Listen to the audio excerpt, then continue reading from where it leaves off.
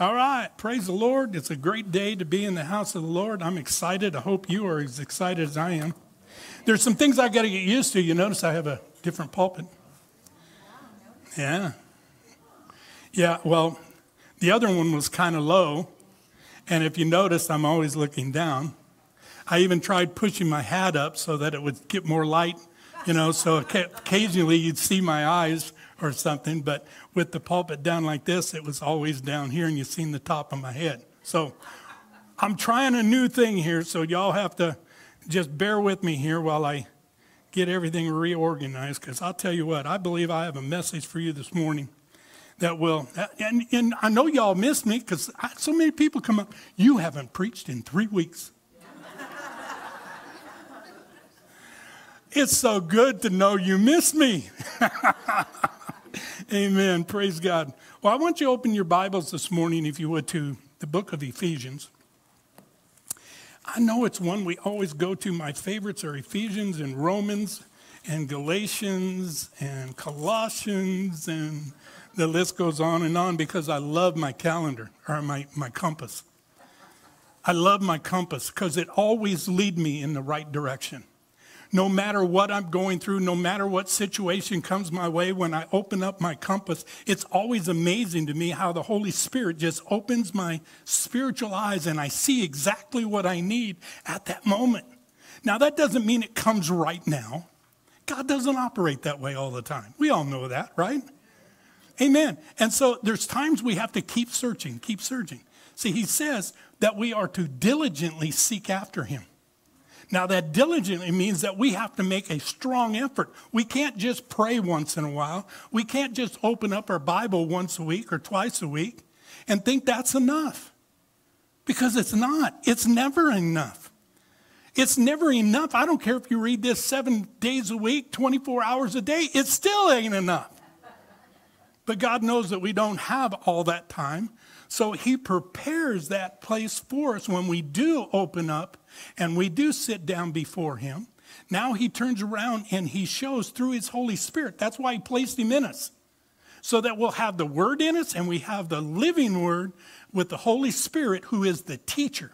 He is the one who teaches us and leads us into all our understanding of what God has already done. I said what he's already done. See, so many times we're taught to pray for whatever we need.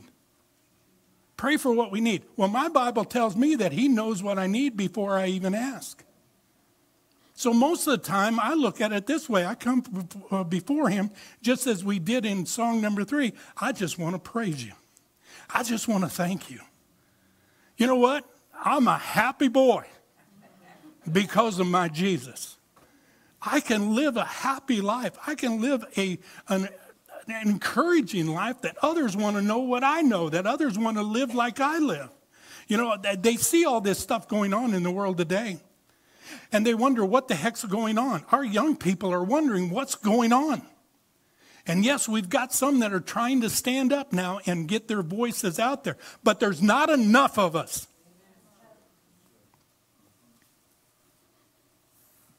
That's not what I'm preaching on today. But I am going to preach on 2 things that are very, very important to us as believers. And people who are not believers need to hear this message and understand that God is a God of grace and God is a faithful God. And I've heard it mentioned and I've heard it preached, grace is the way to salvation. And I've heard this one over here preach, faith is the way to salvation. But my Bible says that we come by grace through faith. See, if it's not, it's all grace, because God has already prepared the way. God has already done what God's going to do. You're not going to put Jesus back on the cross. Amen? You bet, hallelujah.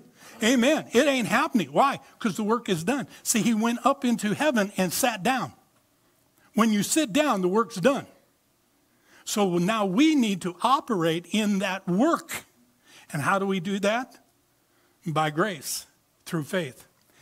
Faith is our positive response. Now listen closely. It's our positive response to what God has already done. See, salvation was 2,000 years ago. It wasn't today. Today was your day to receive Christ. It's not today. It was 2,000 years ago.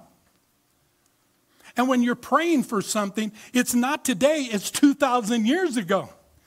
For those of you that are battling a cold or battling the flu or battling whatever it is within your physical body, that was already taken care of 2,000 years ago. See, that's where we need to come to this understanding of who we are in Christ, what Christ has done. He's already done that work. He bore our sicknesses and diseases upon his back. Whew, come on. Ephesians 3:20 tells us, now you can look there because you're going to Ephesians anyway. I'm going to be reading out of Ephesians chapter 2 today. But in 3 it says, in verse 20, now to him, God, who is able to do, listen, exceedingly abundantly above all. I said above all, that we could ask or even think. But how does he operate? According to the power that works in us. Uh-oh. So this means I need to be a born-again believer in Jesus Christ, don't I? Because, see, that's when the Holy Spirit takes up residence. He is the power of God. He is the living word of God that's in us and wants to operate through us. See, he gives us the wisdom and the knowledge of God's power and God's wisdom, God's grace. And then he turns around and says, now act on the faith that it's already done. See, this is where we sometimes have our problem. Well, you don't understand. God doesn't always see what I'm going through. The heck he doesn't. According to, that's an important word right there. According to. It's used here, it means in proportion to. Did you hear that? It's in proportion to who's already in you. What he's already done for you. What he's going to do through you. We heard a testimony of Bonnie last week. Yes, it was lengthy.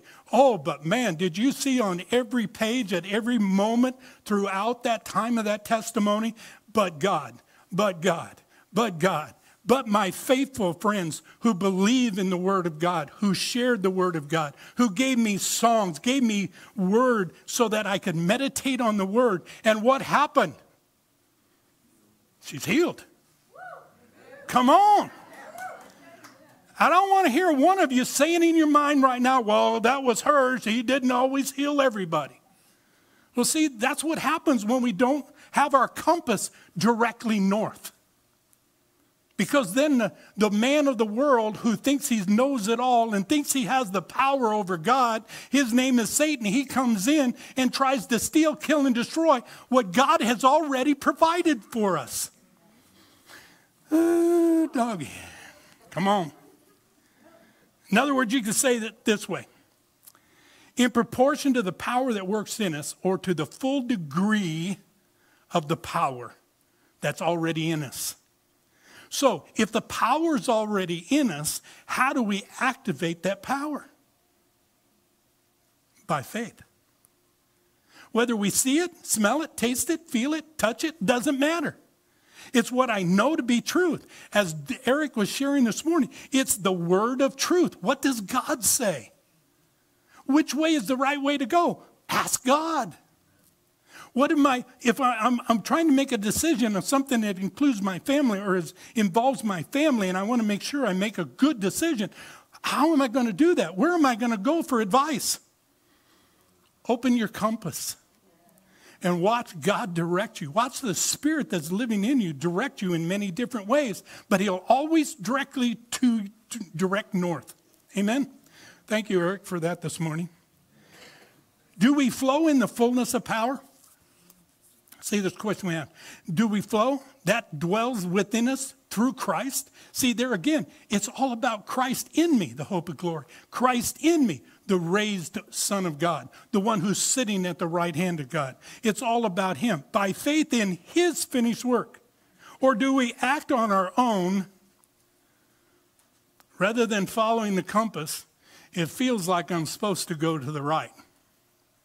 But the compass says I'm supposed to go straight ahead. What choice will we make? Will we follow the compass? Will we follow the word of God? Or will we bend because I think it'd be easier for me to do it this way? You see, God is mighty, but he will not flow without you.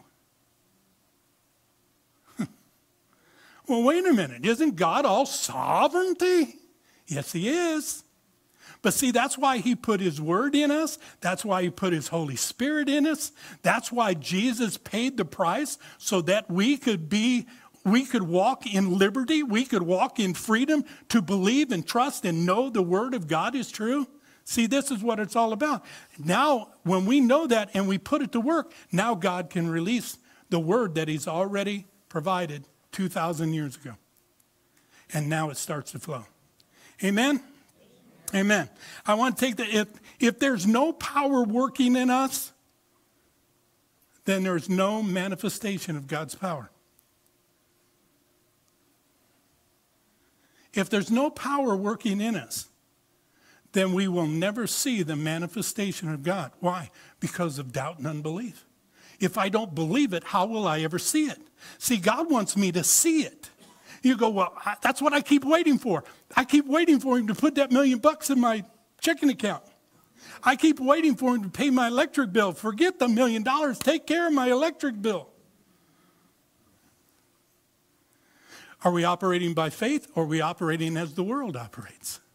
See, the power that is in us, the faith and the truth and understanding of God's word, it says that he's already provided all of our needs according to his riches and glory. Whew, come on. See, we have to act because of what is already been provided and by faith. Ever wonder what would have happened? Just think about this. This came to me last night as I was rereading for the umpteenth time. Ever wonder what would have happened if Jesus didn't believe all that God promised him? Where would we be today? We wouldn't be here. We'd still be searching. We'd still be searching for light. We'd still be searching for a better way because we'd have no hope. Our hope is in Christ. But ever thought about that? If he'd had one, just think if he'd been, when he was on the cross and he looked out there and seen you and I and just had one itsy bitsy thought about how wrong and how he doesn't have to pay for my sin. He doesn't have to take this upon him. If he'd had one thought of unbelief, all done and over with, Satan wins. But I'm here to tell you today, Satan is the loser because my Jesus won. Open your Bibles, open your compass to chapter 2. We're going to start in verse 4.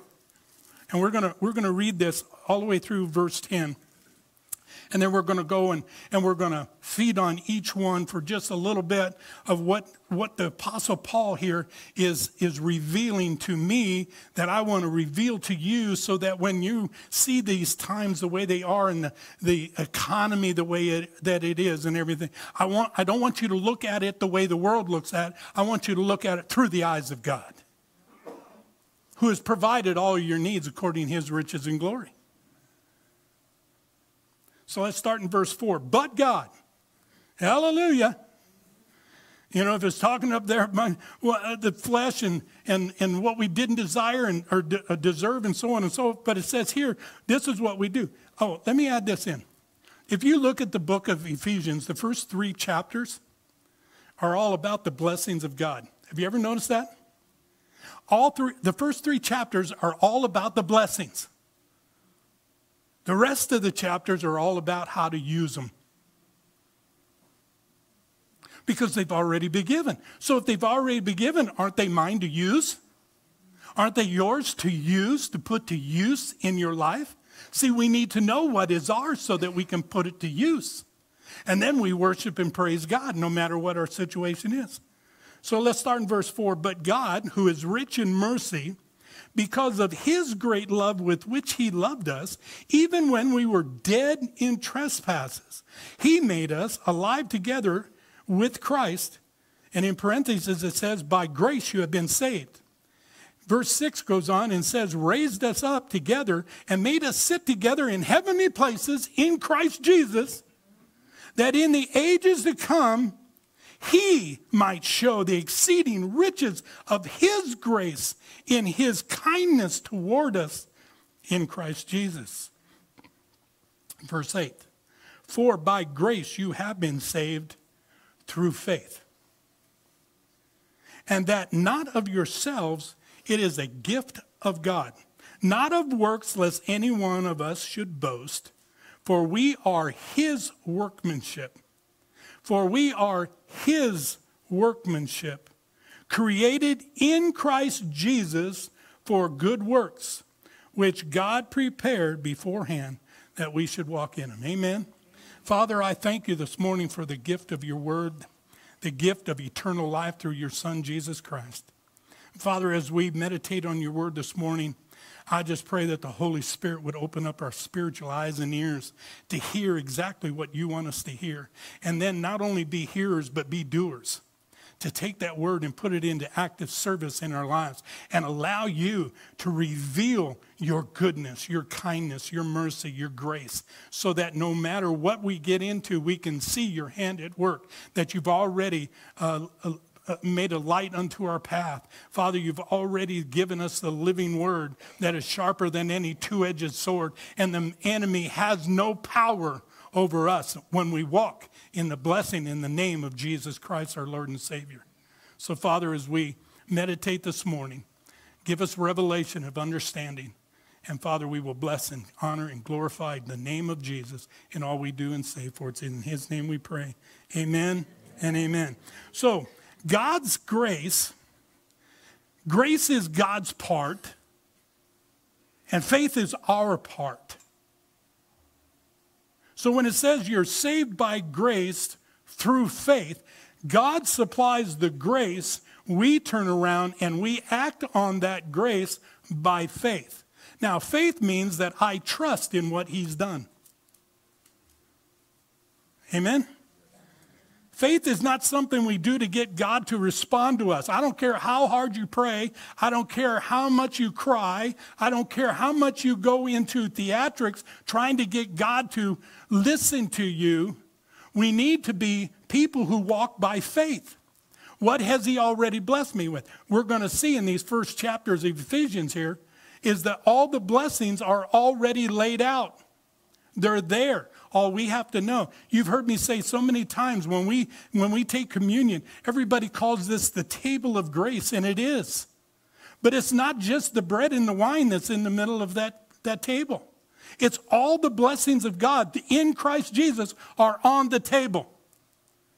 What we need to do is find out what is ours, which all of it is, by the way, and take what you need. I said, take what you need. Oh, no, wait a minute, I got to do something. No, it's already done. See, this is the blessing of God. This is understanding who we are in Christ. He already paid the price for it. If I'm an heir and a joint heir with Jesus Christ, I'm in the family. What his is mine. What's mine is his. Amen. Our faith does not move God, but it does allow God to release what he's already provided for us. He releases what's already there. Amen? In verse 4 there it says, but God who is rich in mercy because of his great love with which he loved us, even when we were dead. Now listen, this happened before you were born again. See, even when we were dead in our trespasses, he made us alive together in Christ Jesus. See, he foreknew. Now, we know as we read the Bible and understand through teaching that this all began before he ever created the world. No, we're talking about the intelligence of God here. That God already foreknew. Now, he didn't put sin on this earth for you and I to fall into. So that his word you would see, oh yeah, God did this because, or God allowed this to happen because he wants to prove something to me, or he wants me to be a blessing to somebody else and how I can help. Come on, get over that stuff. God does not work like that. See, his name is what? His name is love. His name's not sin. His name's not hardship. His name's not down and out in the mud. His name is lifted up and glorious. We call him Elohim. He is Almighty God. He's the God of love, the God of truth. There is no lie in him. It says so in the Bible. I read that. And guess what? I believe it. So that means that whatever he says is mine, it's mine. And I'm going for it. I want you to have that same understanding of who you are in Christ and go for it. But see, it's not just, well, I ran, I started exercising. I know you can't tell yet, but I can. So I'm running my race. My goal is to take all this excess and wash it away. Why? Because this is the temple of the living God. God resides, the Spirit of God resides here. And I'm called to take care of this temple. Amen? So part of that is watching what I do with it. And so I'm to keep it active. It's just the same way with my spirit man. I'm to keep him active in the Word. So that way, when something comes up, my spirit man has the answer, and my soul man just goes, oh, okay. Now, y'all know how I am on that soul man. See, he's an eternal being too. We have a spirit, and we have a soul, and we live in a body. And now both the soul and the spirit are eternal. So once we're raised up in Christ, our eternal man, our spirit man is raised up. Now this is the one that's supposed to teach the soul man who's been running wild. And now we take our lasso out and we put a rein on him and we drag him down and put him in the dirt where he belongs and tie him up and say, now you waiting on Jesus. Because he's my answer. He's my way of life. He's the one I have faith in. You've already proven there's no faith in the world. There's no absolutes in this world except one. His name is Jesus. Amen. Over there in chapter 1, verse 3, it says, listen, blessed be the God and Father of our Lord Jesus Christ, who has blessed us, I know you hear me say that all the time, what does it mean? It's already done. He's already blessed us with every spiritual blessing in heavenly places. It doesn't stop there, does it? And some of you are going, well, I'm not looking at my compass right now because I'm looking in chapter 2. Bless your heart. But in chapter 1, it says, blessed be the God and Father of our Lord Jesus Christ, who has blessed us with every spiritual blessing in the heavenly places in Christ. Where's your blessing? In Christ. So we, being in Christ, already possess the blessings of Christ because we're in Christ. Amen? Who has blessed us? That means that there's a point in the past where all these blessings were already obtained for you and I. They're already on the table. Paul is describing to us what is already ours. These are not blessings to be sought after by works, but by begging God to do something, which I've already talked about, but rather blessings to be discovered. How do you discover it? In the Word. See, when I get in the Word and I study the Word turns around and gives me revelation, gives me understanding, gives me wisdom. Now I can put it to work. Now when I put it to work, it becomes a revelation and I see God manifested through His Word. Now I can sit up and go, yippee! I found it. I found it. I found the key. No, that's only one key. There's so many more. Keep searching. Keep searching. Those who have put their trust or their faith in Christ are not headed to victory. You hear me say this all the time also. But we're headed from victory. See, we have to remember who we are in Christ. Is Christ a victorious one? Did Christ defeat Satan? Or is it sometime in the future? Because we know, there's things that's going to happen in the future. And we know, eventually Christ is going to put him in a pit and lock him up for 1,000 years. But in the meantime, he's still operating. Yes, he is. But see, what we need to understand that we have the victory. By faith, I'm victorious. I've already overcome. Why? Because my Savior did. So whatever I'm going to go through knowing who I am in Christ, and I've already been blessed with every spiritual blessing in heavenly places in Christ Jesus. Don't ever forget that. We always say in heavenly places, but it's not true.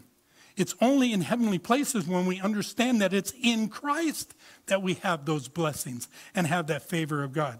Our part is by faith. To act on what has already been done for us, we can walk into the finished work of Jesus Christ by faith, knowing we are victorious. I've shared this with you before. I'm a person of vision, and God knows that.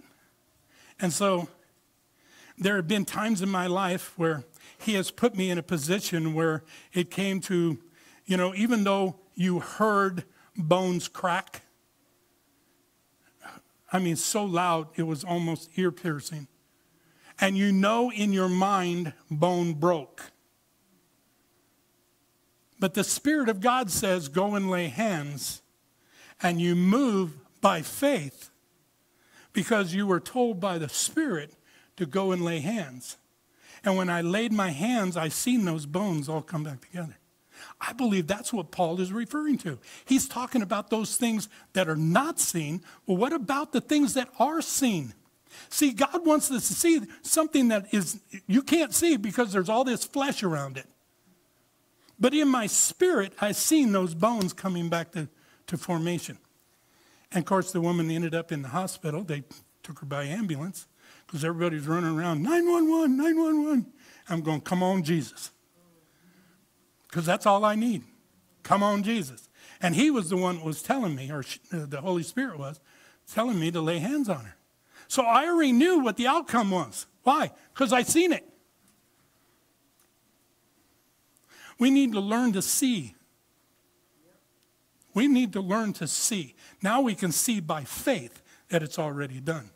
When you're asking God for a healing, which he's already provided, and you and I both know that, but you're asking God, you're searching the Word for words of healing. Do you see your healing already take place, or are you still waiting for it to appear? See, by faith, we should already see it. Why? Because the Word says so.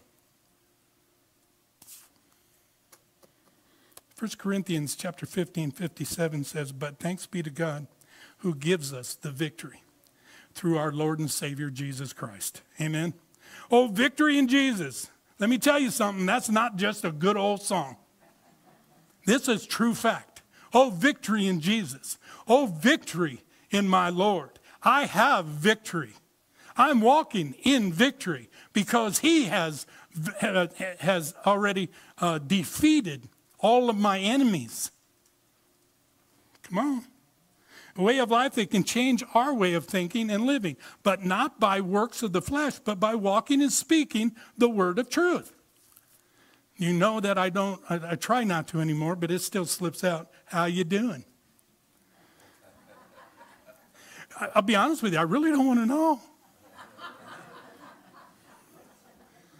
But I do it in a loving manner. I really want to know, how you doing?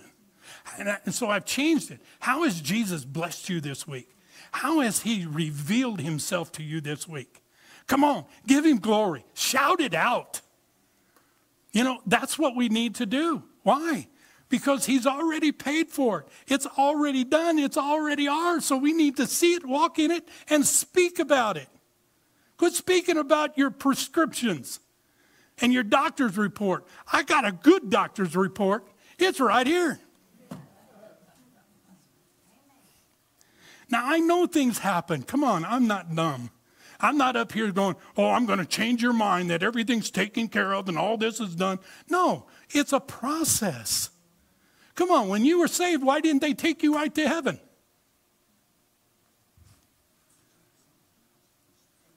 Why did Jesus pray in the garden that night? Father, don't take them out of this world, but keep them. Listen, keep them from the evil one. See there? No, Satan's attacking me all the time. That's not what Jesus meant. And Jesus himself said, in this world you're going to have trials and tribulations. Now, wait a minute. How can the man that said, keep them from the evil one, also turn around and say, in this world you will have trials and tribulations.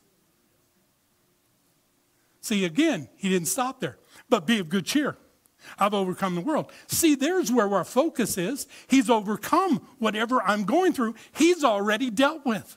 And I can too in the same process. How is that? By having faith in the finished work of my Lord and Savior Jesus Christ. Period. I don't care about the pain. I don't care about this. And I don't care about that.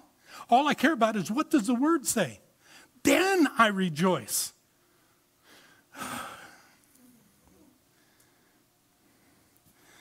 2 Corinthians 5:7 says, for we walk by faith and not by sight. That sight is the natural sight. In other words, I don't feel it, taste it, smell it, whatever the rest of it is. But anyway, it's not in the natural, it's in the supernatural. See, I'm born again. I'm a new creation. I sang a song for you. I'm a new creation.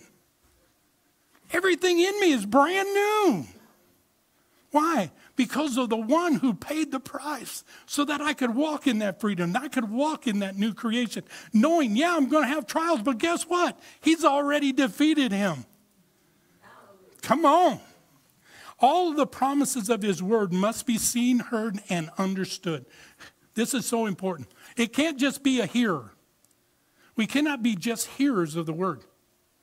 We have to act on the word. That's what we do by faith.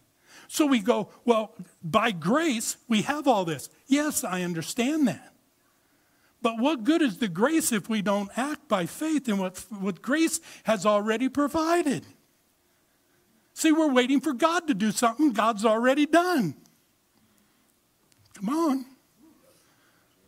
We're waiting for God to do something that he's already done. And he says, open up your compass. Open up the book of life. Listen to the blessings of what I've already provided. Now walk in those.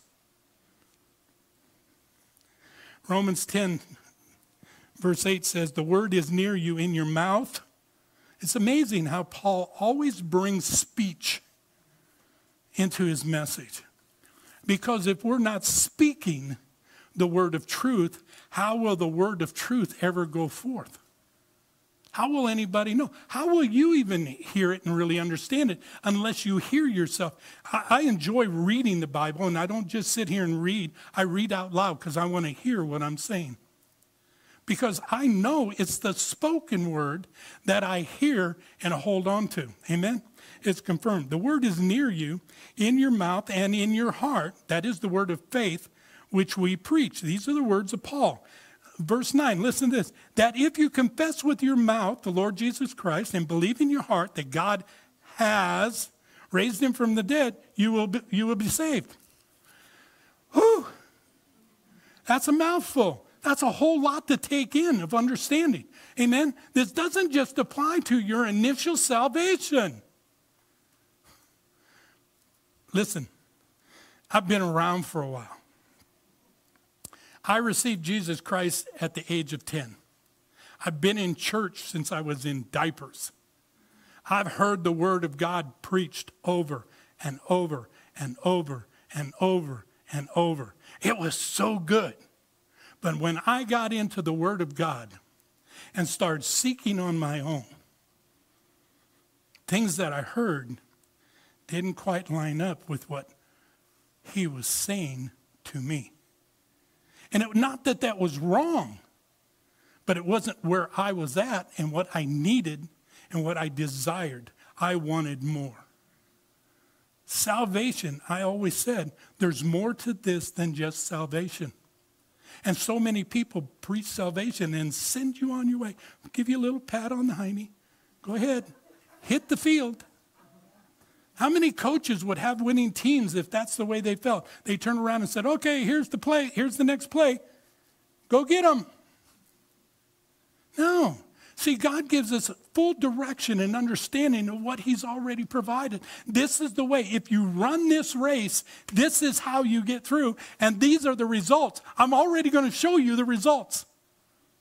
But you got to run the race. And how do we run it? By faith, trusting in the word of God. That if God said it, I believe it. It's mine. I'm in the family. In Colossians chapter 2:6, it says, as you have therefore received Christ Jesus. See, if you've already received Christ, so walk in him. Does this mean we only walk as saved? Well, it got quiet in here. Does this mean that we only walk as many, that as you have therefore received Christ Jesus, so walk in him? Does this mean we only walk as saved? No. Is that all Jesus did? No. That's what I don't understand. Well, Jesus didn't come to save. He came to redeem people.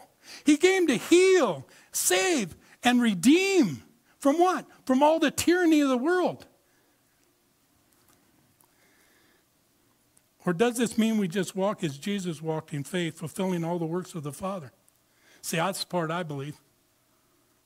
I believe we're called to walk by faith. If Jesus did it, I can do it. If Jesus tells me to do it, the Spirit of God tells me to do it, I'm going to do it. I don't care what people say. And I've had them say it. How can you do that? Who do you think you are? I'm nobody. But I'll tell you who's inside me. Greatest man that ever walked this earth. He is the Son of the living God. And he instructed me to do what I'm doing or say what I'm saying. And through his words, things will happen. Does this mean we walk as Jesus walked in faith, fulfilling all the works of the Father? Absolutely. Paul says in 1 Corinthians, imitate me as I imitate Christ. See, if we walk in the teaching of Paul and understand what Paul was teaching us through his teaching, he's saying whatever Jesus has done, you can do also. Whatever Jesus did, Paul did. Did Paul not heal? Did Paul not save? Did Paul not raise the dead? Did Paul not walk in faith in the Word of God? He did all the time. But God, who is rich in mercy, because of his great love, great love with which he loved us. Listen to the amplified version of that. But God, so rich in his mercy, because of and in order to satisfy the great and wonderful and intense love with which he loved us. See, it's all about love. The Lord wasn't motivated to save us because of obligation or duty or responsibility or even pity. It was his intense love. We all know John 3:16. See, I think sometimes we forget who God is. Well, he put the sickness on me. And I was watching a movie last night. And by the way, if you ever get a chance to run it, it's called Running the Bases. It's a Christian movie. Really good. Very powerful. About a young boy who was a baseball player. Him and his twin brother and his twin mother died. And he found out he had the same disease. But anyway, throughout this movie, you could see the hand of God working in mysterious ways. And just all of a sudden at the end, he gets this revelation of that God has been there all that time. The words that he says that I'll never leave you nor forsake you are true. Let me tell you, they are true. Not just in some movie or somebody else's life, it's true in your life. He will not leave you nor forsake you. But see, we need to have faith in him. He has faith in us because he put his faith in us. He gave to each one of us the measure, which is his measure of faith, not ours. So we can't say, well, I only have this much. I know you got all this up here, but me, I've only got this much. No. See, Satan's trying to tell you you haven't got enough faith to get her done. And you're believing the lie. God says, I've given you the measure. The fullness of God's faith is living and dwelling in each and every one of us. Amen? He wasn't motivated to save us because of all these things. In Ephesians, it tells us, because he describes the hopeless condition of the world in verse 3 of chapter 2, which we didn't read. Listen, in which you once walked according to the course of the world, according to the prince of the power of air, the spirit who now works in the sons of disobedience. So that's the way we were, yet God loved us. Yes, he gave us a choice. I don't believe in all that teaching that God chose us and we had nothing to do with it, because that would go against everything Jesus did. My Bible tells me he's still standing at the door knocking. Well, why is he knocking if he already put you in his bosom? Doesn't make sense to me, but I understand it. But thanks to God, Paul didn't stop there. He said in verse 4, but God. This is the 180-degree turn that Frank and I are always talking about. But God. No matter what your situation, no matter what your circumstance, if you bring God into it, there's going to be a change. There has to be. Because it says, but God, who was rich in love and mercy and grace, he turned around and provided us a way out of that darkness and that sin-filled life. See, we didn't do anything to earn it. He just did it.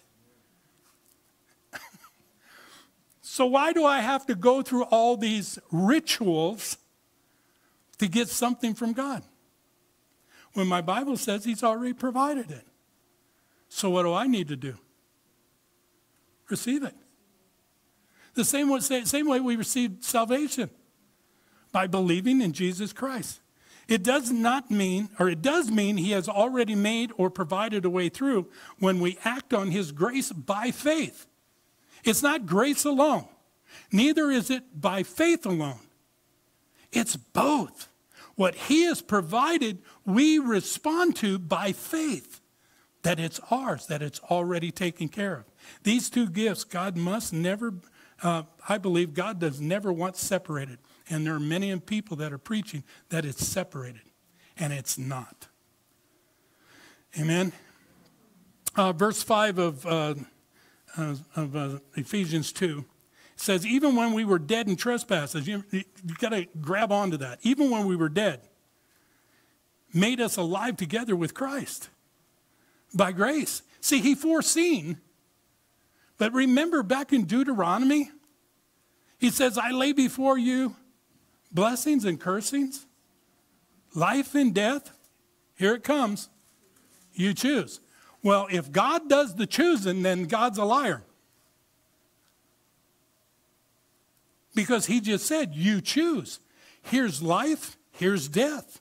Here's my son, here's a world of sinning. Which one do you want? You want this life or this life? You choose. See, God gave us a choice. That's how much he loves us. He wants us to act. He wants us to make a decision. Which one will you choose? Which way will you go? Look at verse 6. And raised us up together. Oh, come on. He raised us up together and made us sit in heavenly places. Where are you sitting today? You go, well, I'm sitting right here. No, you're not. Yeah, you are in the natural. I can't deny that. There you are. I see you. I see you. I see you. I see you. We're all here. But the Bible says that we're already seated in heavenly places. Right next to, guess who? Jesus Christ. The one who made the way so we could come and sit in the presence of Almighty God. So we're talking spirit, aren't we?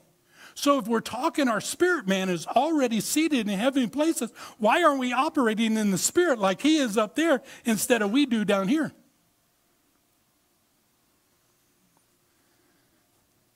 To be raised together with Christ and made to sit together in heavenly places indicates not only location. I just shared to you the location. We're already seated in heavenly places, but also in a position of authority. Did you hear that? In the position of authority. Why? Because we're in Christ. We're in the one who paid the way. We're in the one who fulfilled all the works that God wanted him to do, that needed him to do, so that you and I could follow behind him and do exactly what he did and honor and glorify him through our actions and through our words and through our understanding, so that others will come to that understanding of who Christ is. Amen? What is true of him is also true of us. We are born again spirits. We always want to operate from here. I got to think this through. I got to meditate here. See, it says to meditate on what? On the Word.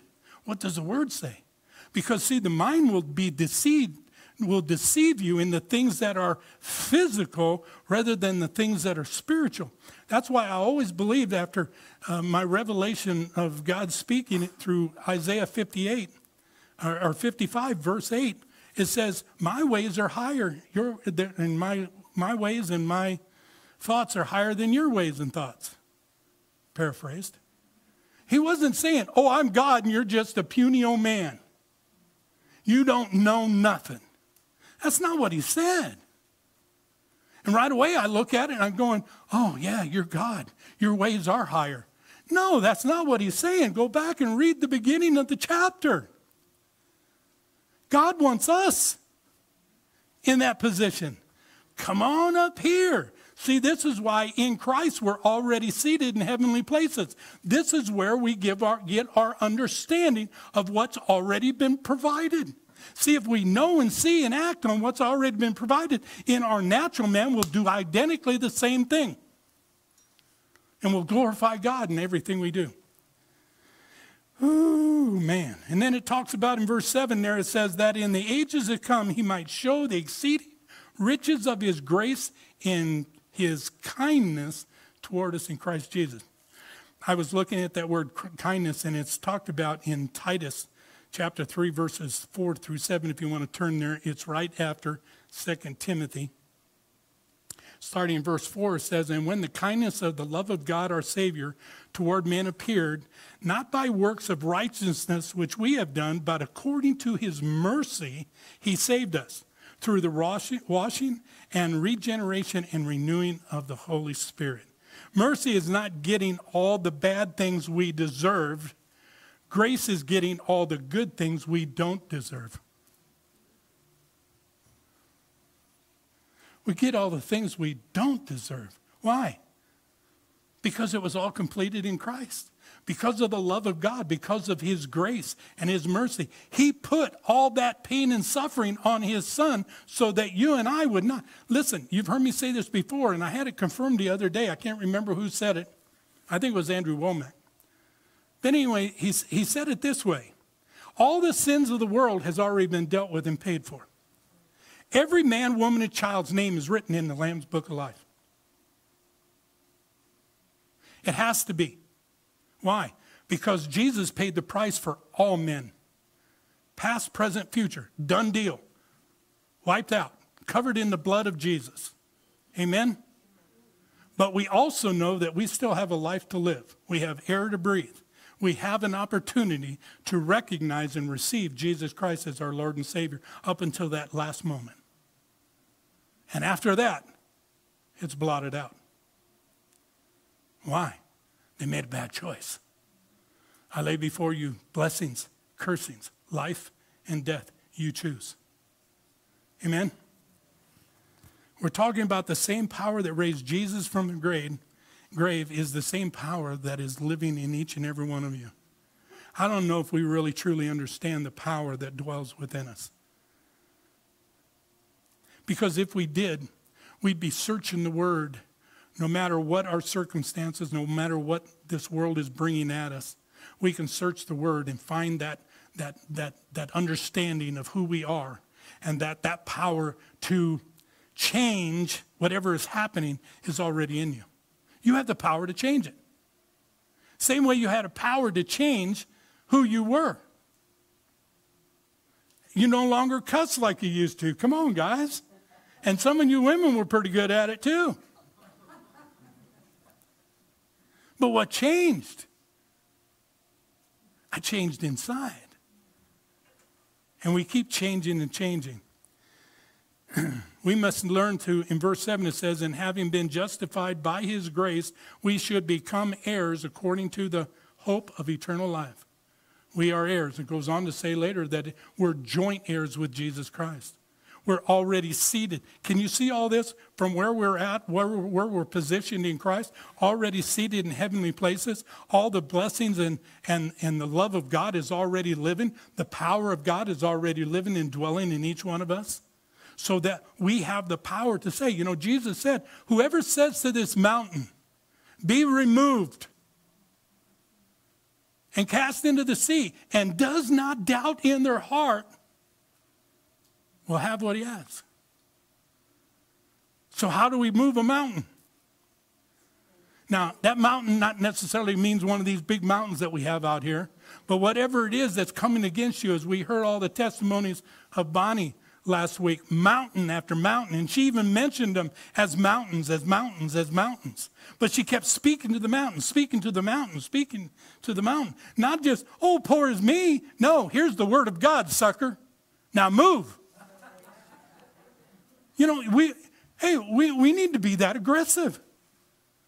We need to let this world, Satan, know the power of this world. Let him know that we are sons of God, that we are followers of Christ, that Christ is in me, the word is in me. Here comes the word. Move. You have no right in me. You have no power over me. I live for Christ and I live in Christ. Be gone. And that's it.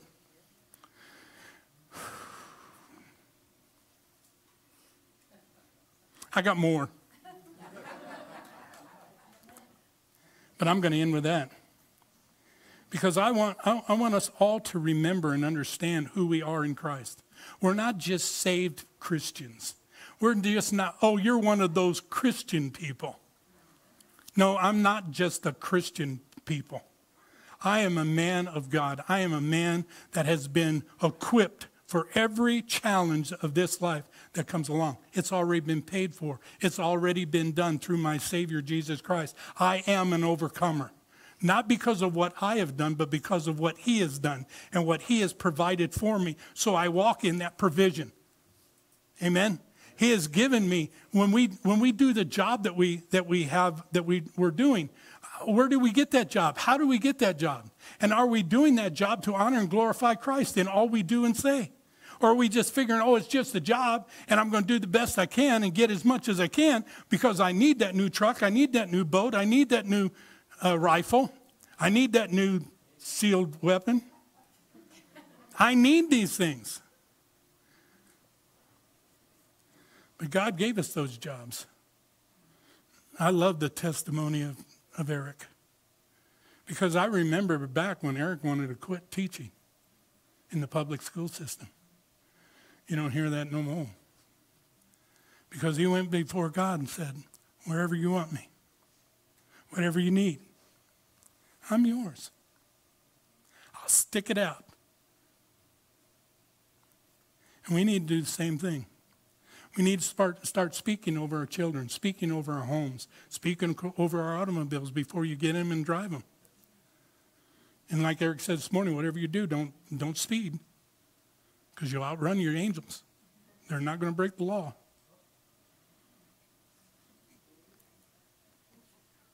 Whoop. Now, whether that's really true or not, I don't know. But all I can say is it says that we are to obey the laws of the land. And if it's got a speed limit sign up there, that means no further than this, no faster than this. But some of us just say, well, you don't understand. I'm in such a hurry. Well, if you got up a little earlier, amen. Praise God. Well, I hope you got something out of this because of the fact that, especially when we see these days coming, we need to stand in who we are in Christ, what he has done for us. Satan's going to do his best to steal, kill, and destroy everything, all the works of Christ. But he can only do that if we let him. If he can get into our mind and tell us, well, he didn't take care of that. See, you're still sick. See, you still got cancer. See, your leg's still broken. So where's the miracle of God? I'll tell you where the miracle of God is. It's in Christ Jesus. And my victory's already won. So that's where I stand, in victory. Amen?